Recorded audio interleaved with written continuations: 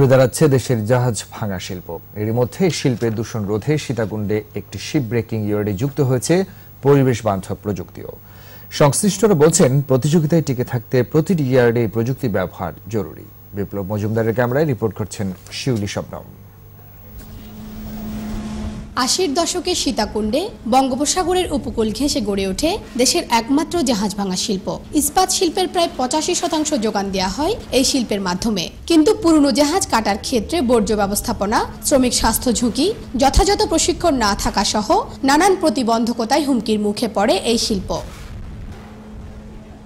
অবশেষে শ্রমিক নিরাপত্তা ও পরিবেশ সুরক্ষার শর্ত পূরণ করে গত বছরের অক্টোবরে হংকং কনভেনশনের আন্তর্জাতিক গ্রিন সার্টিফিকেট পায় PHP ship breaking and recycling yard. এর ফলে দেশের সংকুচিত জাহাজ ভাঙা শিল্পে নতুন সম্ভাবনা তৈরি হয়। বাংলাদেশে প্রথমবারের মতো এসেছে কোনো গ্রিন শিপ, আর যে ইয়ার্ডটিতে এসে ফিরেছে সেটিও একটি গ্রিন শিপ ইয়ার্ড। এই ধরনের ঘটনা জাহাজ ভাঙা শিল্পের জন্য বড় বাঁকবদল হিসেবে দেখছেন পরিবেশবাদী আন্দোলনের সংগঠক। গ্রিন শিপইয়ার্ড সার্টিফিকেট অর্জনের মাধ্যমে দেশের জাহাজ ভাঙা শিল্প সম্পর্কে উন্নত বিশ্বের নেতিবাচক ধারণা কমতে শুরু করেছে বলে মনে করছেন প্রতিষ্ঠানটির কর্মকর্তারা। ওয়ার্ল্ডের অনেক দেশে অনেক রেসপন্সিবল শিপ ওনার আছে, যারা ওদের জাহাজটা একটা ভালো ইয়ার্ডে বা হংকং কনভেনশন সার্টিফাইড ইয়ার্ডে পাঠাতে চায়, যাতে ওদের জাহাজ কাটার সময় কোনো দুর্ঘটনা না ঘটে। তো এইটা হচ্ছে একটা হিস্টোরিক মোমেন্ট আমাদের বাংলাদেশের জন্য। পরিবেশের ভারসাম্য রাখা এবং শ্রমিক স্বাস্থ্য সুরক্ষার পাশাপাশি প্রতিযোগিতায় টিকে থাকতে গ্রিন ইয়ার্ড গড়ে তোলা জরুরি বলে মত দিয়েছেন শিল্পের সাথে জড়িতরা। আলটিমেটলি গ্রিন রিসাইকেলিং না হলে ওয়ার্ল্ড ওয়াইড আমরা টিকে থাকতে পারবো না, এবং আমাদের পরিবেশের জন্য বান্ধবসুলভ হবে না যদি গ্রিন রিসাইকেল না করি। বিশেষায়িত জাহাজ গ্রিন শিপের কোন অংশে মানবদেহের জন্য ক্ষতিকর বর্জ্য রয়েছে তার সম্পর্কে আগাম তথ্য দেন জাহাজ মালিকরা। এদিকে জাহাজ ভাঙা শিল্পে এখনো শ্রমিক মৃত্যু সহ বিভিন্ন প্রতিবন্ধকতা রয়ে গেছে বলে মনে করছেন পরিবেশবাদী আন্দোলনের সংগঠকরা। শিপ ব্রেকিং ইয়ার্ডে কিন্তু এখনো বেশ কিছু জায়গায় চ্যালেঞ্জ বিদ্যমান। আমরা চাই জিরো অ্যাক্সিডেন্ট এবং জিরো ডেথ। ব্রাজিলিয়ান কোম্পানি ভ্যালের কাছ থেকে দেশে প্রথম কেনা গ্রিন শিপটির ওজন ২৭,০০০ মেট্রিক টন। ২,৩৩,০১৬ মেট্রিক টন ধারণ ক্ষমতার জাহাজটি নির্মাণ করা হয় ১৯৮৯ সালে। শিউলি শবনম, ২১ টেলিভিশন, চট্টগ্রাম। সুন্দরবনের সংরক্ষিত বনাঞ্চলে শিল্পায়ন বন্ধের আহ্বান জানিয়েছে জাতিসংঘের মানবাধিকার বিষয়ক কার্যালয়। সেই সাথে প্রস্তাবিত শিল্পায়ন প্রকল্পে ক্ষতিগ্রস্তদের সহায়তা কথা বলছে সংস্থাটি। সংস্থার ওয়েবসাইটে তথ্য জানানো হয়েছে। বিবৃতিতে সুন্দরবনের পাশে গড়ে ওঠা শিল্পায়নে বহু মানুষ ক্ষতিগ্রস্ত হওয়ার দাবি করেন জাতিসংঘের মানবাধিকার ও পরিবেশ বিষয়ক বিশেষ দূত জন এইচ নক্স। বলেন, কলকারখানা স্থাপনের ফলে হুমকির মুখে পড়েছে সেখানকার বাস্তুসংস্থান প্রক্রিয়া, সেই সাথে বিপন্ন হচ্ছে প্রাণী প্রজাতিও। সুন্দরবনের শিল্পায়নের ঝুঁকি বিশ্বব্যাপী পরিবেশ দূষণের অন্যতম সাক্ষী বলেও মন্তব্য করেন তিনি। ইউনেস্কোর আপত্তি থাকার পরও বাংলাদেশ সুন্দরবন এলাকায় ৩২০টিরও বেশি শিল্পায়ন প্রকল্প অনুমোদন করেছে বলে দাবি তার। এতে ৬৫ লাখ মানুষ ক্ষতির শিকার হয়েছে। কানাডার উড়োজাহাজ নির্মাতা প্রতিষ্ঠান বোম্বার্ডিয়ার কোম্পানির কাছ থেকে ৩টি -8 টার্বোপ্রপ উড়োজাহাজ কিনছে বেসামরিক বিমান চলাচল ও পর্যটন মন্ত্রণালয়। সচিবালয়ে এ নিয়ে চুক্তি সই হয়। উপযোগিতার ভিত্তিতে উড়োজাহাজ কেনা হচ্ছে বলে জানিয়েছেন মন্ত্রী। ৭৪ জন যাত্রী ধারণ ক্ষমতার প্রতিটি উড়োজাহাজের মূল্য $৩৩.৪ মিলিয়ন।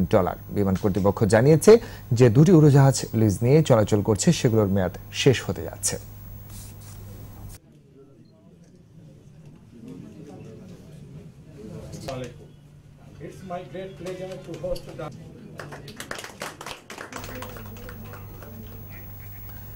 দেশের অর্থনীতি বিষয়ক সাংবাদিকতার প্রশংসা করলেন অর্থমন্ত্রী আবুল মাল আব্দুল মুহিত। রাজধানীতে ইকোনমিক রিপোর্টার্স ফোরাম ERF এর পুরস্কার প্রদান অনুষ্ঠানে যেকোনো প্রতিবেদন তৈরির সময় বস্তুনিষ্ঠ এবং ভিন্ন মতের প্রতি শ্রদ্ধাশীল হতে গণমাধ্যম কর্মীদের প্রতি আহ্বান জানান তিনি। অনুষ্ঠানে 5টি ক্যাটাগরিতে প্রিন্ট ও ইলেকট্রনিক মিডিয়ার সাংবাদিকদের পুরস্কৃত করে ERF। একই সাথে 5 সাংবাদিককে অ্যাকশন এইড ও ERF ফেলোশিপ প্রদান করা হয়।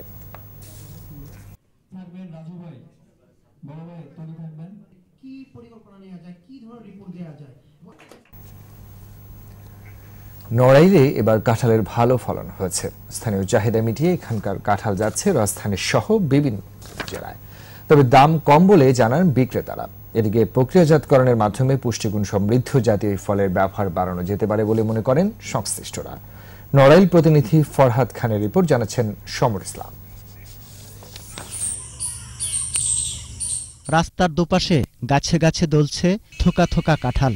মৌসুমের শেষ সময়েও এমন দৃশ্য চোখে পড়বে নড়াইলের বিভিন্ন এলাকায়। জেলায় বাণিজ্যিকভাবে কাঁঠালের আবাদ না হলেও বসতবাড়ির আঙিনা, পতিত জমি, নদীনালার পাড় এবং সড়কের পাশে প্রচুর কাঁঠাল গাছ দেখা যায়। তবে ফলন ভালো হওয়ায় দাম কম পাচ্ছেন বলে জানান বিক্রেতারা। 35 কাঁঠাল আনছি, 400 টাকা দাম বলছে ব্যাপারীরা। এখন একটা কাঁঠাল ছোটটা 25 থেকে 30 টাকা, উপরে 100 টাকা, 120 টাকা। মৌসুমের শুরু থেকে জেলার রূপগঞ্জ, তুলারামপুর, লোহাগড়া, এরেন্দা, কালিয়া সহ বিভিন্ন স্থানে বসে কাঁঠালের পাইকারি হাট। ব্যবসায়ীরা কাঁঠাল কিনে সড়ক ও নৌপথে নিয়ে যান ঢাকা ও খুলনা সহ বিভিন্ন জেলায়। আমরা প্রতি সপ্তাহে এক গাড়ি মাল নিই, মোটামুটি দামে, মোটামুটি কম দামও আছে, বেশি দামও আছে। আবহাওয়া অনুকূলে থাকায় এবার ভালো ফলন হয়েছে বলে জানায় কৃষি বিভাগ। আর প্রচুর পুষ্টিগুণের কারণে কাঁঠালের ব্যবহার বাড়ানোর কথা জানান সিভিল সার্জন।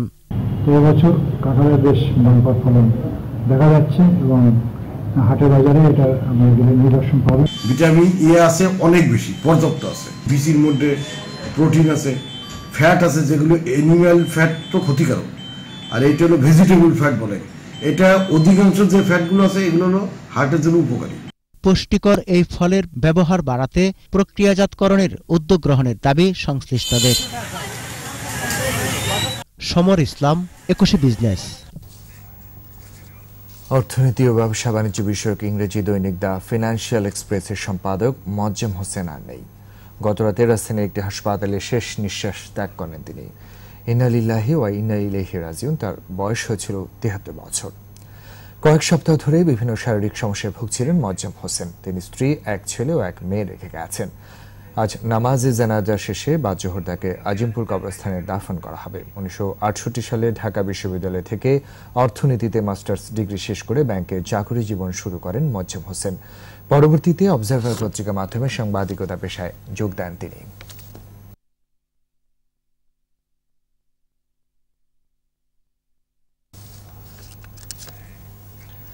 দর্শক, এবারে নিচ্ছে একটা বিরতি। বেলা 11:30 আবার ফিরে আসবে 21 বিজনেসে। ততক্ষণ আমাদের সঙ্গেই থাকুন।